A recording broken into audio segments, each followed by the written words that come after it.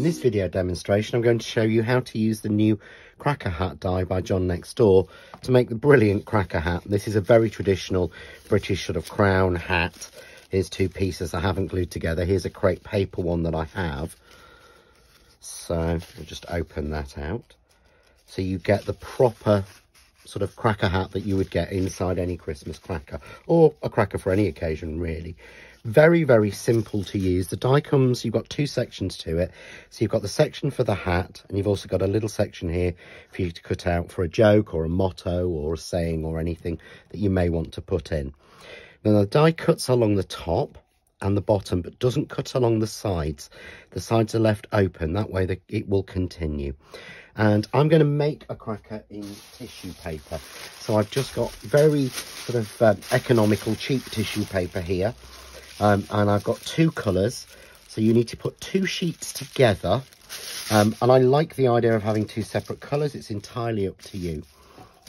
And what you need to do is you need to fold this. So I'm just going to put two big sheets down, and we want to make the folds. So very, very simply, put your two edges together, and you want to make your first fold so that it's narrower than this section here. So I'm just going to take a piece. You don't have to be really careful with this, and just fold it in. And then going to repeat, and instead of concertinaing, I'm almost rolling it up. I'm folding each piece up. Just check to make sure it's narrower than the actual die itself. If it does come out larger than the die, it doesn't matter at all. You'll just have to trim it off slightly to finish it off. So I'm putting this together, and probably by the end I've probably got about 20 layers of tissue paper, which is why I'm using a tissue paper, so something very nice and thin. And there I have my roll all folded up. And again, I can just check, make sure it's around the same size or a little bit smaller than the die itself. Again, if it goes too large, don't worry, I'll show you how we can trim that off. So I'm simply going to take the die and put it down. Now I'm taping this onto tissue paper. So try and tape it onto pieces that you will waste, because it's very hard to get off.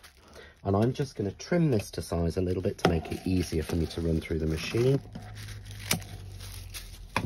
And then I'm simply going to pop that onto my machine. Don't worry about the number of layers, so we're using tissue paper or crepe paper. Bring my Kaleido in, because this will fit through any A5 or above die cutting machine, and just cut it through. Very easy to cut. And when we take this out, you'll see that the two sides haven't cut and perfect. I've got one side here that hasn't finished. So we'll just take this off. So you can see here, slightly a little bit bigger, so it hasn't finished. Just take your scissors, cut it off, or just tear it off. We'll move that out of the way, and you'll then see that you have all of the pieces that you need in one long strip. So you can estimate the size of the hat you need. So for this one, I'm going to use 1, 2, 3, 4, 5, 6, 7, 8, 9. And just trim it off. You should get 2 hats from each strip. One might be a little bit smaller. And I'm just going to glue it at the ends. Now I'm using glue glaze. You want to use something that's a very sort of dry glue like this, or if you're using PVA, just put a little bit of PVA down on your mat and drag it along. You want a very light coating as you're gluing very, very light material. On the other side, I'm going to neaten it off so it finishes at a point again, and just put glue glaze all the way down. There we go. And seal that off. And there we have made your two-tone cracker hat, which simply folds up along the lines you've already folded from before. And to pop it into your cracker, I just tend to roll it up a little bit.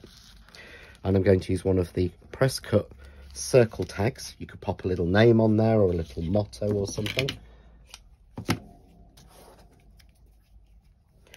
And I'm just going to feed a little bit of ribbon through, just so my hat's closed up. You could add a gift to this, or wrap that round a couple of times.